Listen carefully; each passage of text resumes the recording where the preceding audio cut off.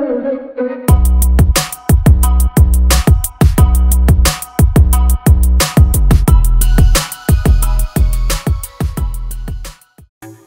ဂလာပါဖော်ဖော်မချန် channel လေးကနေပြန်လည်ကြိုဆိုလိုက်ပါတယ်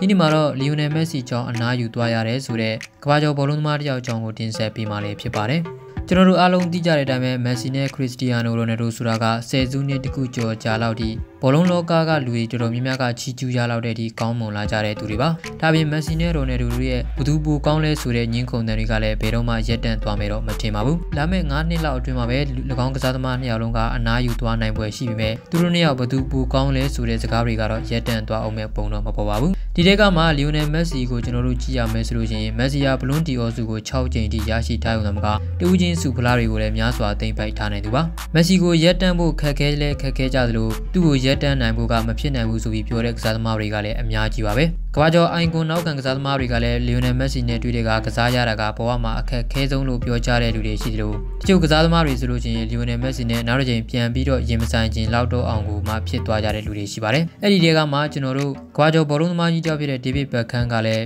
းလီယိုနယ်မက်ဆီကြောင့်အသက်38နှစ်အရွယ်မှာပဲအနားယူခဲ့ရတာလို့ဖွင့်ဆိုခဲ့ပြီးတဲ့အကြောင်းလေးကိုပြောပြခြင်းပါတယ်ကျွန်တော်တို့သိသလိုပဲဒေးဗစ်ဘက်ခမ်ကတော့မန်ချက်စတာယူနိုက်တက်ရဲ့အကယ်ဒမီကနေထွက်ပေါ်လာပြီးတော့ကမ္ဘာကျော်ကစားသမားတစ်ယောက်ဖြစ်လာခဲ့ကရီယယ်မက်ဒရစ် AC မီလန် LA ဂလက်ဆီနဲ့ PSG စတဲ့အသင်းကြီးတွေမှာနာမည်ကျော်အောင်မြင်တဲ့စူပလာပေါင်းများစွာကိုတင်ပိုက်နိုင်ခဲ့တဲ့လူဖြောင်ကြီးတစ်ယောက်ပါဘက်ခမ်ကတော့ခုလောလောဆယ်မှာစီးပွားရေးနယ်ပယ်နဲ့မော်ဒယ်လောကတွေမှာဘောလုံးသမားမော်ဒယ်တစ်ယောက်ဖြစ်အောင်မြင်ခဲ့ုံသာမကဘောလုံးကစားသမားဘဝမှာလည်းသူမတူထူးခြားတဲ့စွမ်းရည်တွေကိုပြသနိုင်ခဲ့ပြီး၎င်းကစားခဲ့တဲ့ကစားသမားဘဝအတွင်းမှာတော့တခြားကစားသမားတွေလုံးမပြနိုင်တဲ့အရာတွေများစွာလုပ်ပြထားနိုင်သူပါပြီးခဲ့တဲ့2013ခုနှစ်ကိုကျွန်တော်တို့ပြန်သွားခဲ့မယ်ဆိုလို့ရှိရင်တော့ PSG အသင်းနဲ့ဘာစီလိုနာအသင်းတို့ကချန်ပီယံလိမှာရှင်ပြိုင်ခဲ့ရတာကိုကျွန်တော်တို့အဲ့ဒီချိန်ကမှတ်မိကြအောင်ပဲထင်ပါတယ်2013ခုနှစ်မှာမက်ဆီယာအရန်ကိုကောင်းမွန်နေတဲ့အချိန်ရောက်ရှိနေတာဖြစ်ပြီးဒေးဗစ်ဘက်ခမ်ကတော့အဲ့ဒီချိန်မှာအသက်38နှစ်အရွယ်ကိုရောက်ရှိလို့နေပါပြီအသက်38နှစ်အရွယ်မှာတင် PSG အသင်းမှာကစားရင်းနဲ့ချန်ပီယံကြီးတစ်ယောက်ဖြစ်ဘောလုံးကစားသမားဘဝကနေအနားယူသွားခဲ့ရတဲ့ဒေးဗစ်ဘက်ခမ်ကတော့2013ခုနှစ်ဘာစီလိုနာအသင်းနဲ့တွေ့ခဲ့တဲ့ချန်ပီယံလိပြိုင်ပွဲမှာဝင်ရောက်ပါဝင်ကစားခွင့်ရရှိခဲ့ပါတယ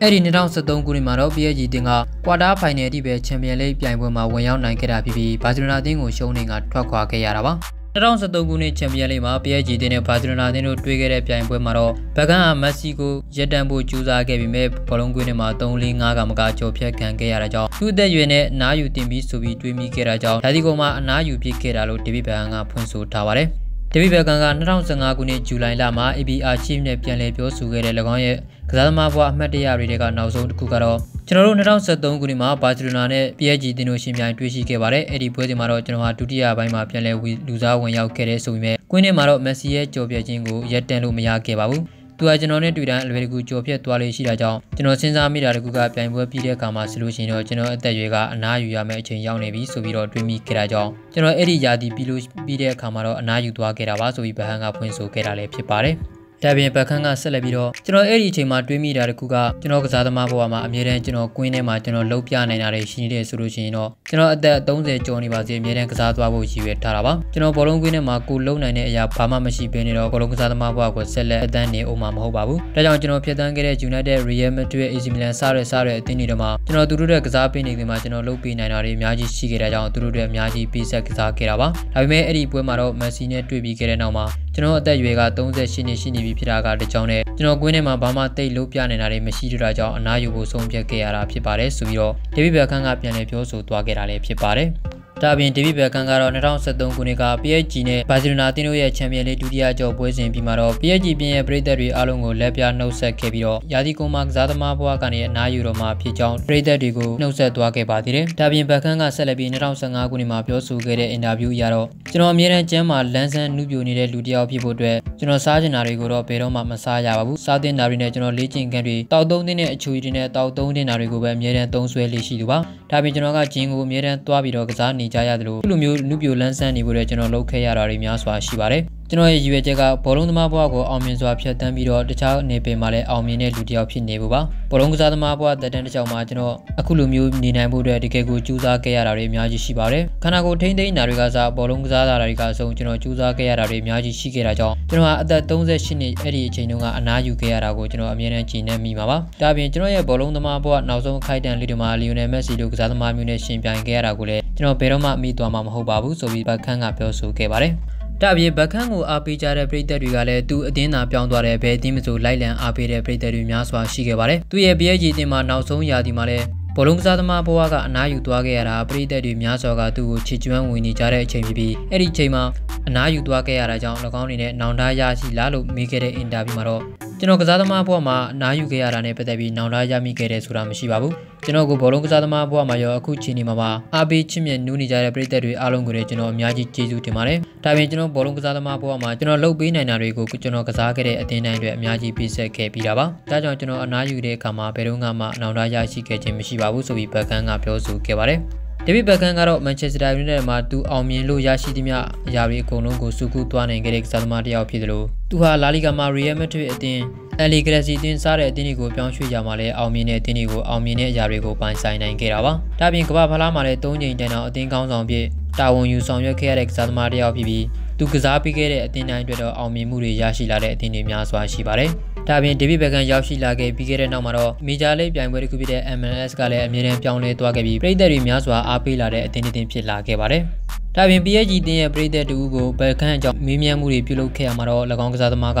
ဒေးဗစ်ဘက်ခမ်ကိုပရိသတ်တွေတော်တော်များများကအများကြီးအမှတ်ရနေကြမဲ့ကစားသမားတစ်ယောက်ပါ။ဘက်ခမ်ဟာသူ့ရဲ့ကစားသမားဘဝမှာအောင်မြင်မှုတွေများစွာရရှိခဲ့ုံသာမကသူ့အသင်းတွေအတွက်လည်းများစွာပေးဆက်ကစားပူခဲ့တဲ့သူပါ။ကျွန်တော်တို့ဘောလုံးလောကမှာအားပေးကြတဲ့သူတွေကတော့ဒီဂိုမာရာဒိုနာပီလီစတဲ့ကစားသမားတွေကိုအမှတ်ရနေကြပြီမဲ့ဒေးဗစ်ဘက်ခမ်ကိုတော့ဘောလုံးအားပေးတဲ့သူရောဘောလုံးအားမပေးတဲ့သူတွေကပါသူ့ကိုအမှတ်ရနေကြမှာပါ။သူကဘယ်နေရာပဲအသင်းကိုပဲရောက်များစွာအသင်းကိုအကျိုးပြုတဲ့ကစားသမားဖြစ်တယ်လို့သူ့ကိုချစ်မြတ်နေတဲ့ပရိသတ်တွေကလည်းနေရာအနှံ့မှာရှိနေတာပါ။ဒါကြောင့်ဘက်ခမ်ကိုမှတ်မိဖို့နဲ့မေးပြောဖို့ဆိုတာကအတော်လေးကိုခက်ခဲတဲ့အရာတစ်ခုပါ။ဘာလို့ဆိုဘက်ခမ်ကဘောလုံးကစားသမားဘဝမှာအောင်မြင်မှုရရှိုံနဲ့မကပဲတခြားနယ်ပယ်တွေမှာလည်း